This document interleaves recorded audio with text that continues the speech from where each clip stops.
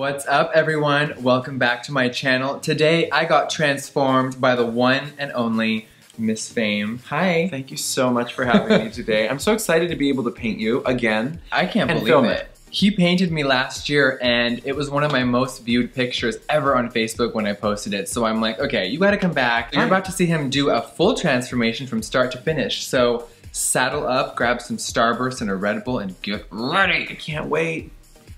I'm priming your eyelid using my go-to product for the lid for a shadow, which is Paint Pot Painterly. I'm gonna mix a lip liner by MAC. It's magenta, and I'm Makeup Forever product. I don't know the color of this. 11L. I don't know if it's eye or lip. It doesn't matter. Do whatever you want. It's makeup. It's fine. And I do this because I like to map out what I'm creating, and I learned this from like the classic painters of our time. So you could just see it's a little bit of structure. It doesn't need to be perfect because we're gonna blend it. Now the reason I put this product on first is because this won't dry. This will blend, it can move around. This, on the other hand, anytime you see a pencil that has black wood, usually that means that it's a long wear product and it's gonna dry on the skin immediately, so it doesn't have blendability. It goes on and it starts to lock in immediately. Lay this down and then blend it as soon as I can, so I don't get that tacky, dry effect from a long wear liner. And I find it important to even blend that first step. Like, you really want to make things look good as you go along, because the better you take care of that makeup as you progress through it, the final product is just gonna like look phenomenal. Okay, so we're just gonna take the product off the back of my hand on a loaded brush and then smudge through. So we got these eyes blended ever so stunningly. And once you overlay this over the top of the color that's already existing, it's gonna just complement. They're gonna be very pretty together. And if anything falls out, because I am using glitter and I'm using a lot of color, we're going to take a makeup wipe and clean right underneath the eye and keep it very simple. That's all. It doesn't have to be a big ordeal. Yeah, people freak out. They're like, oh my God. I'm using Sketch eyeshadow. You can buy this. It still exists. It has not been discontinued. And a smaller shading brush by the same company. Basically, we'll primarily use the Cosetti brushes today because I'm familiar with them and I've gone very comfortable with them. I'm just putting a little bit of black to anchor down the outer corner of the eye, but this black isn't just an ordinary black. It has a little bit of blue in it, so it feels with the cooler story, and I'm getting this fantasy behind me, so unintentionally that's helping me create a color story for you. Now you're about to start your journey of teaching makeup classes. I am. I'm gonna be all over the US. I'm tempted to go to Brazil. I haven't set that one yet, but Brazilians love makeup and they love queens. I'm coming with. This is pure white right here. This is like a 100% full coverage foundation powder. Now I never get to play with this because I don't even have this in my kit. Now, I'm gonna blend that, but the fact that it can get that. Like, I didn't have to do anything. I'm not even trying. I don't have to reach back for more product as I reach back for more product. So, I'm mixing, this is it helium? It's helium, yeah. Helium MAC pigment. It's this beautiful pink. It's so good. And I mixed it with the clear liquid glitter base. I've never tried it. Lit Cosmetics. I'm trying it out. They're unreal. Okay, so we need to create a little impact reading on camera. This is also really good to redefine your socket line when you really want that precision lid. That's more ideal for somebody that's recreating an eyelid that doesn't have a giant eyelid. A little product I'm just gonna press over the top with more pigment. I'm just trying to get as much on there as possible. Ooh, yes. Your eyelid's gonna be my it's like diamonds. Chin up slightly. I'm just going to press looking down a little bit further, right on the center of the eye. So a little quick and dirty pro tip: when you're doing a smoky eye and you have fallout, use a makeup wipe of your liking. I'm using the MAC wipes right now, and I'm just going to fold it in half, create a nice strong line. I'm just gonna go along that extended shadow that I'm creating to get a really nice precise shape. Okay, so basically I put a little bit of Telesis, which is a prosthetic glue, on the skin. I wiped with alcohol first, and then I put the tapes with Telesis on the backing so that they have more long wear. And then I take a little alcohol and I wipe around the edges so that you don't get any patchy glue through the foundation. So those are on. I'm just gonna use a theater primer. This is Cinema Secrets. Love it's silicone, silicone based. Your skin really is fantastic, so you make makeup look good. And for people that struggle with maybe dare I say, pore size or texture, using a silicone-based primer is just going to create a little bit more of a barrier and smooth those areas out so that you can go in with a heavier foundation. Now we're gonna try the Makeup Forever Ultra HD Foundation Stick. It's like to me, it's a medium to full. Yeah. So we're gonna go here, throw some paint on it. Come through paint. So pretty. This is just a really natural look. Yeah, really soft. Okay, so I'm just gonna use a beauty blender, a brand new beauty blender. Ha! Never been touched before. Never been worn. And we're just gonna tap, or stipple, whatever you wanna call it, whatever makes you feel happy inside. So I flatten it and I get close to that edge and we're good. And we're blending. This is the subtle beat. We're working in our beating process. I'm mixing these two products, Kevyn Aucoin SX01 Sensual Skin Enhancer Heavy Duty Cream Concealer. Heavy. And then I'm following through by adding a little bit of this TV paint stick, and I'm using a spatula. I'm gonna scrape that product like so. Just a little bit. A little bit. And I'm mixing it on the back of my hand. And I'm going to use my little ring finger and I'm gonna bounce underneath the eye. I create a bit more of a triangle. I'll go right toward where we get a smile line, where Jeffree does not have a smile line. I haven't smiled in years. Yes. So I'm just swiping the color down the center of the bridge, your labial folds. So basically I'm creating like central. And we're back to blending, people. All right, blend. I fold it, I squeeze it like so, and then I go to the bridge. Because if you keep it very wide, it's going to blow out that highlight and you're losing it. Yeah. Okay, contour. We're gonna stipple. This is TV paint stick. I'm using a lot of Krylon. This is all drag makeup today, like heavy duty, bulletproof, going in hard. And we're gonna just lightly apply. We're gonna carry from the top of the ear, and your natural bone structure, when the brush lifts off, is when I flick it out, it lifts out from like the center of your eye. And that's where the contour wants to lay on your face, for me. Like, that's how I contour. One of my favorite tricks to minimize the size of a chin is to do a little bit of a diamond shape. That little V right there is going to just create this tiny little pinched canvas. And then the nose. You have a very narrow nose, so I do this because I do it on myself and I want people to see the trickery. So I do the sides of the nostrils because when I blend that out, it makes it super pinched. So if you have a wide bridge, that's the best way to get it narrowed. And also, what is this called with the width of a nose? Basically, if your nose is a bit wide at the nostril area, this is gonna get a nice pinched finish. And now we're just blending.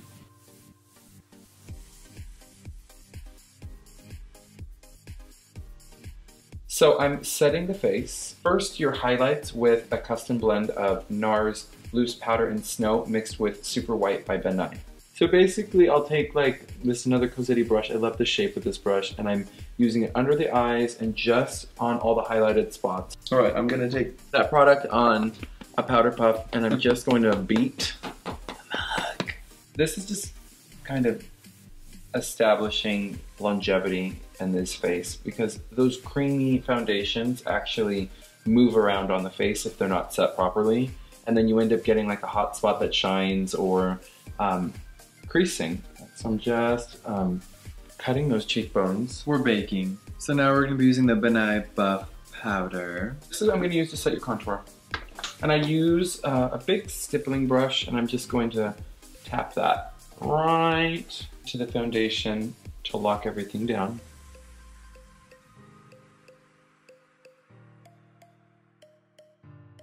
Yeah, we're using the Kevyn Aucoin sculpting powder. Thank you. Which looks like this. It's like, it is. It's I am really pretty fantastic. So I'm just gonna dust this right along the hairline. I'm just going in and I'm cutting the cheekbone further. So I'm gonna take a medium to small eye shading brush using the Kevyn Aucoin, lightly, like very light-handedly. Because when you get a little heavy-handed, or if the shading is, if this is too dark, it'll get really hard to work out after the fact. You're like, okay, my nose is like 2 handlebars in prison. Right. And then we're going to just dust the tip of the nose, and almost like what I did with the chin. That kind of triangle, I'm doing that right here, the sides of the nose. And I do the sides of the nostril too. All right, I'm going to do the same thing with the smaller brush to create a little bit more definition. What's happening? I'm giggling. You giggling? And I'm sober. I don't know how I'm giggling this much. We're mixing 2 shades. The MAC Shivering White. Yeah, you got, this is discontinued, so good luck. You could use a white eyeshadow if you really want to get creative. And this one is number 113 by Makeup Forever. It's a powder foundation. It's fantastic. So I'm mixing them evenly, going underneath the eye, and you're just gonna go and reiterate the highlights of the face. You really wanna just make it bulletproof. Just gonna go down the sides of the nose and create more definition. When you contour, keep your contours high and tight, like a good military fade or an ass in Hell's Kitchen. Amen, sister. Thank you. And also, put a little bit of the white where the nostrils are, and that's gonna give like a little light that looks like your nose is literally the size of a small mouse. High hand. What brand is that? El Maquillage. El Maquillage is the, do you know El Maquillage? Yeah. I'm mixing the shadow we used on your lid with a little pinky blush from El Maquillage. So we're gonna just try and do a really seamless, do you wear blush? Yeah. I do it lightly under my contour sometimes. Under my eyes. Right? And then I'm gonna blend it out a little bit because blush is one of those things. It can get really heavy-handed real quick and you're like, whoa, 80s. All right, let's highlight.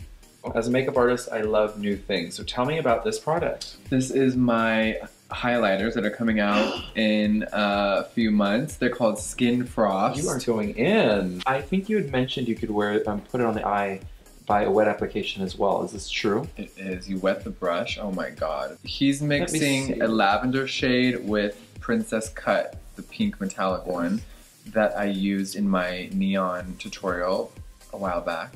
It's catching the light, throwing it back at me. Shimmer that cheek. The formula is very buttery. It's like, yeah, it has bounce to it. Oh, girl, you packed on that highlight. Holy shit. Well, I've never used a product before, so let's dust her out a little bit.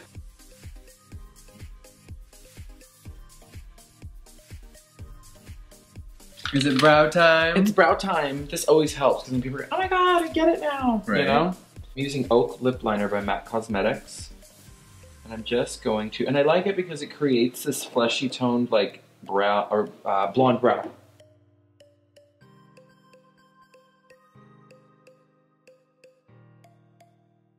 I like to gradiate the shading of it out, so I'll leave it a little bit brighter on the inner corner so it doesn't create a harsh line, since I'm all about blending all these little things really, really seamlessly. Now I'm going to set them using, you can use any neutral beige shadow that's light. And this is just gonna set and hold everything in place. Okay, I'm gonna use a little concealer. I was wondering what that was. To get this carved out appropriately. Use this Anastasia brow pencil. Pencil brow brush. Brow brush.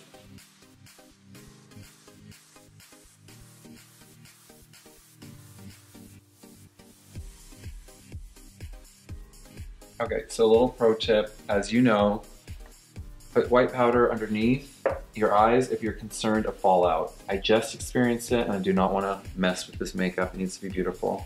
Just gonna work that shadow right underneath the lash line and connect it to the storyline that's happening above. And I'm gonna use a smaller shading brush again with a little bit more of a deeper shade of violet right underneath the lashes. And then another smaller brush. This is pretty flat, so I can create a bit of a line with it. I'm gonna take Makeup Forever Aqua Liner in number 11, which I use quite often. It's one of my favorite colors. I'm going to define your lid. That's a tattoo liner in Trooper. There we go. Looking up. And right underneath. And I'm just drawing in a very fine black line.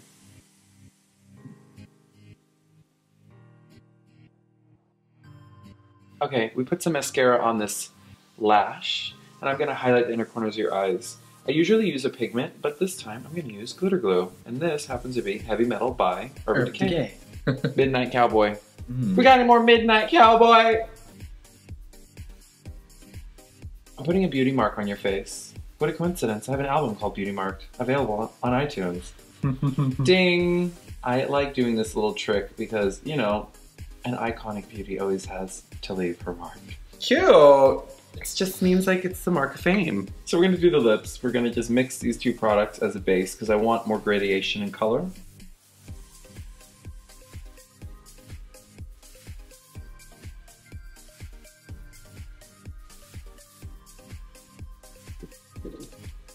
Guess what we're doing? I'm using liquid lipsticks on camera for the first time. Are you really? I am. I'm a classic like lipstick, liner, and gloss girl. Okay. But for this, I really wanted to play with your product, so ready? He chose Blow Pony and I'm nude, which is an amazing combo. Let's do it. Let's see how it looks. I'm really concentrating this color on the outskirts of the lip. It's so full coverage. Mm-hmm. So I'm just gonna try to keep everything in the center bright.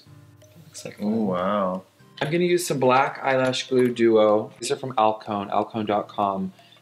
300 and 300T. I use them on Miss Fame every time, and sometimes I add a bigger lash if I wanna go more dramatic. Make sure that there's a bend, so fold it a little bit so that they don't get wonky. And I always lift the outer corner of the lash because I want it to create more elevation, so I'm not trying to go with the natural shape of the eye. For the final product, it's really important that you keep lifting everything. The liner in every application is about elevation. And I go back and forth. I'll do the left, the right, or vice versa. And then you just kind of work by pinching and pushing and making sure they're anchored down and elevated. And I'm just going with Fascinating. You use this. Yeah, that's my go-to. I'm going to spray you with some Severe Up in Here Marble, which is what you use to go underwater and make your makeup not come off. It's straight up marble, a tough film forming barrier to seal theatrical makeup. so you can hold tight. Wow, you guys, I've never heard of this, so I'll be buying 20 of these once he leaves my house. Yes. Thank you. Fame, what are we doing? I'm just grabbing the shortest one with one of the other end adapters, and I'm going to pull as much as your face will allow me to. Oh, Hi. they're like, yes, facelift. I did it for my grandma. Yes, go Right. on. Alright guys, this is the final finished Miss Fame creation. It took a minute, but we got there. Isn't it gorgeous? I can't breathe. I can't think. Like, I feel like I'm dead. You are so good. I love looking at this face. It was a pleasure to paint you again. Thank you. I wish you do this more often.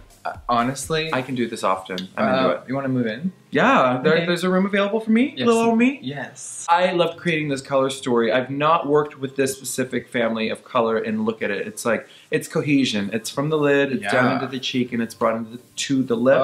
I got to play with your products today. I did add a little bit of gloss because I'm a gloss girl personally, but I'm not afraid of going matte now. Hey. Your lipsticks are off the motherfucking hook. Thank you so much for painting you're me. welcome. I can't get over it. I'm gonna go stare at myself in the mirror, so replay this and replay this. Right. We love Bye. you guys. Bye!